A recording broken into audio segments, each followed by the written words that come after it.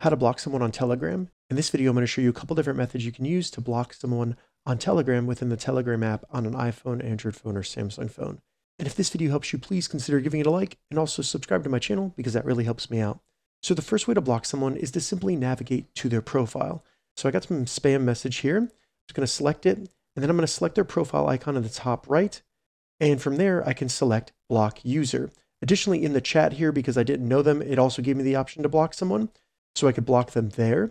But if I didn't have that, I could just select their user profile in the top right and then block that way. Now, if you can't get to the person's profile for some reason, we can also block them in the settings on our phone.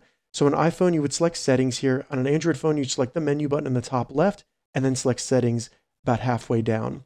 So I'll select settings. In the settings, scroll down and get to privacy and security, and then select blocked users at the top. Now at the top, it says block user. Go ahead and select that. And then it'll show you recent people that have sent you messages, things like that. You can also search people on Telegram, and all you need to do is select them. It'll bring you back to your blocked user list on Telegram, and you can now see that that person is blocked on Telegram. If this video helped you, give it a thumbs up, and please consider subscribing to my channel.